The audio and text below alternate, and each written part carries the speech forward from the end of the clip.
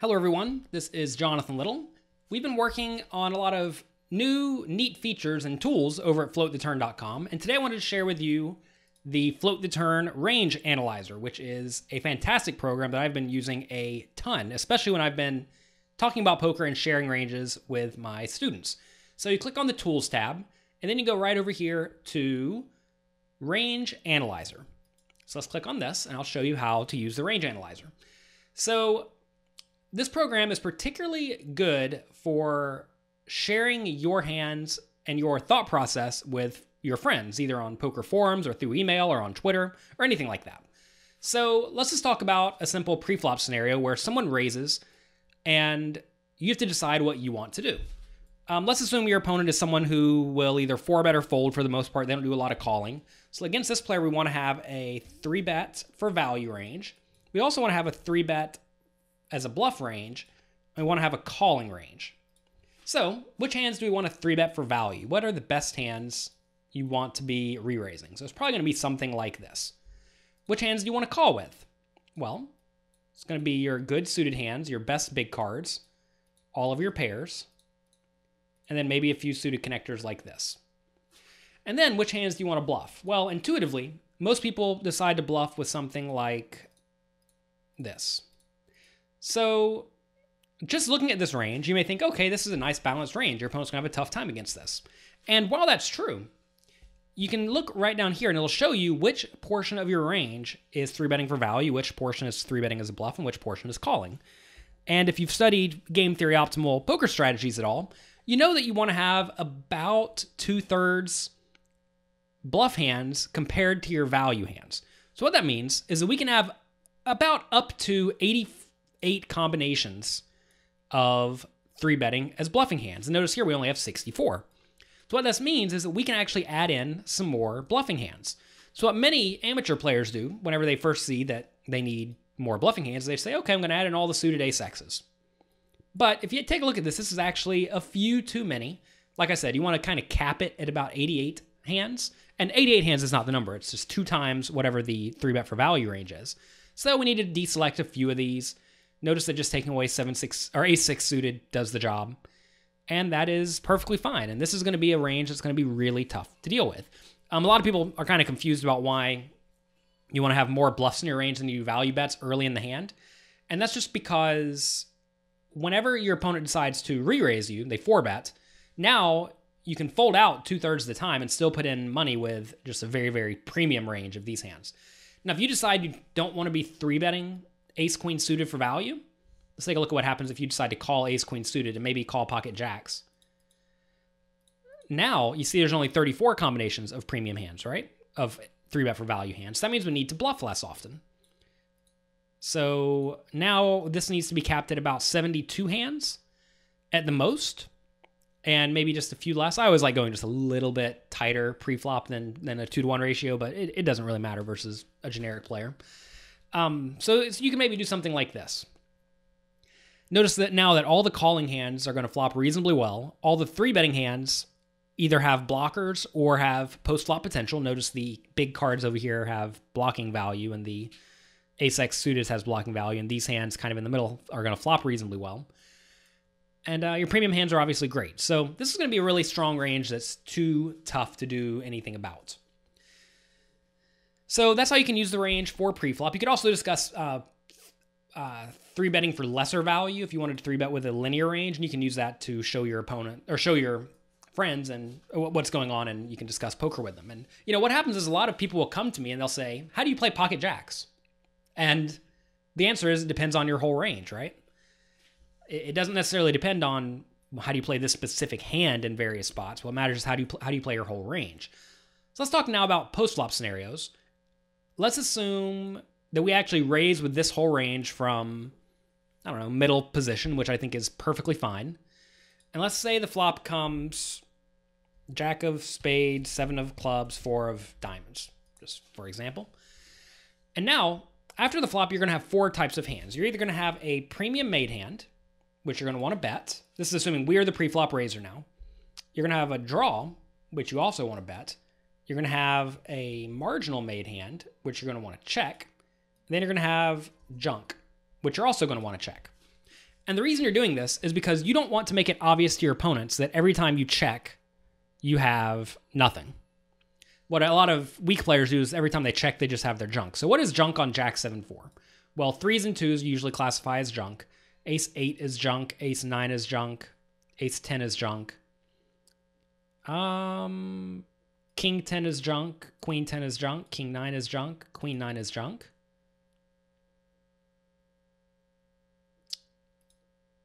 And that's about it.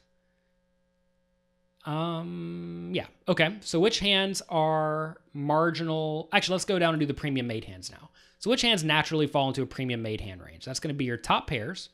It's going to be your sets. Let's just add all the top pairs and now just for simplicity. Now, what are our marginal made hands? I guess King Queen's probably going to fall in junk naturally. Marginal made hands are going to be Ace King and Ace Queen. Usually you can check call that on this board.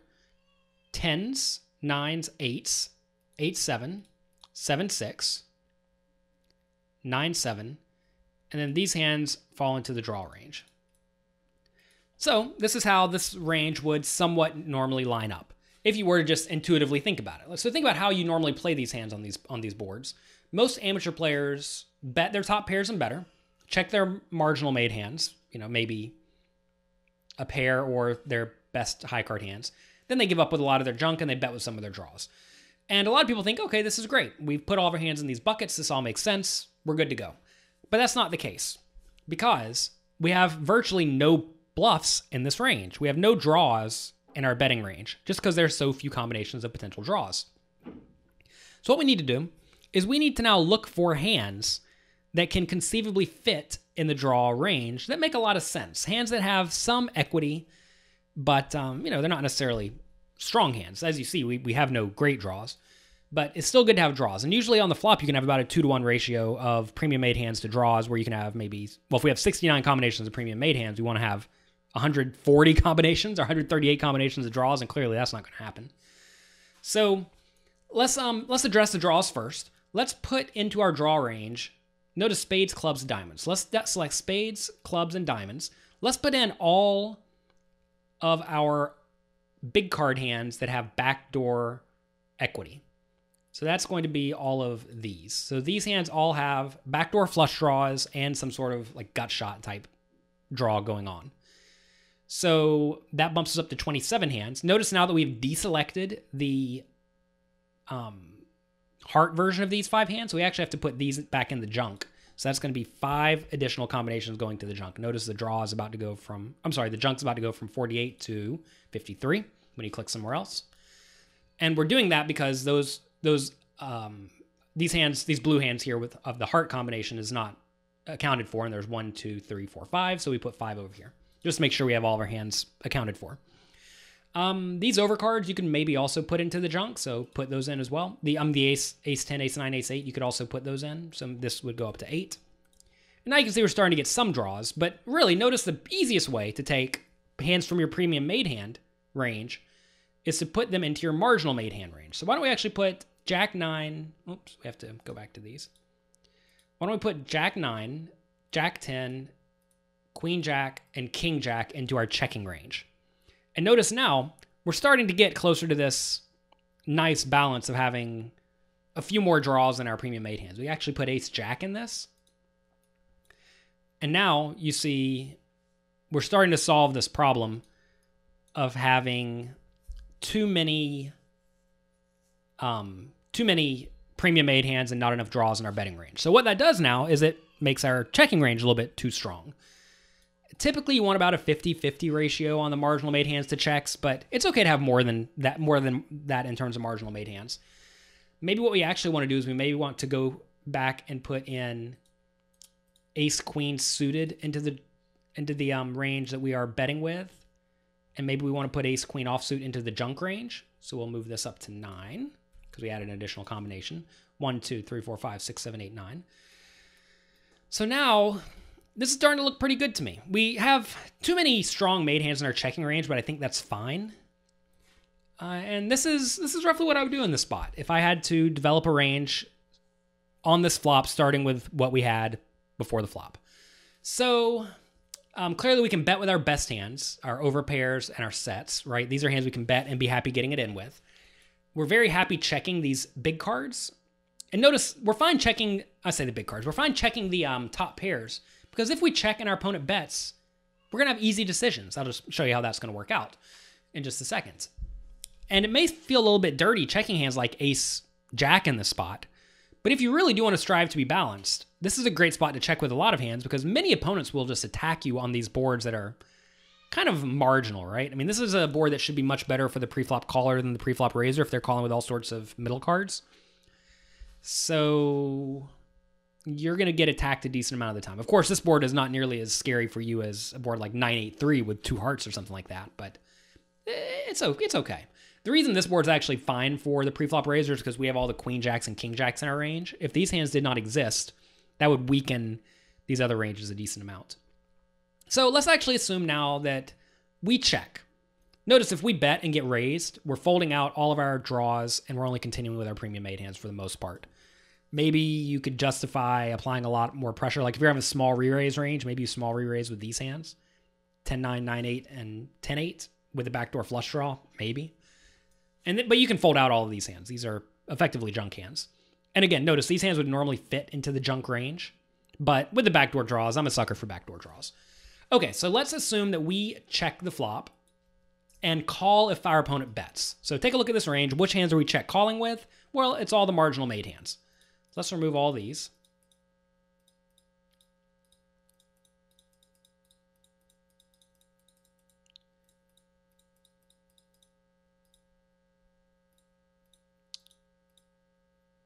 And this is what we are left with check calling the flop. So let's assume the turn is now a total blank 2 of hearts. Of course, it can get worse or better for you depending on what's going on.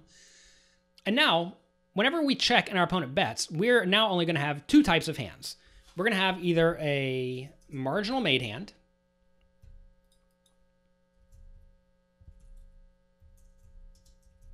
or we're going to have junk. So we plan to fold out some of our hands when our opponent bets the turn. A lot of people think, if I call the flop, I have to call the turn. But that's not true. So take a look at which hands on this board are particularly weak. Well, ace-king's particularly weak now. The underpairs are particularly weak.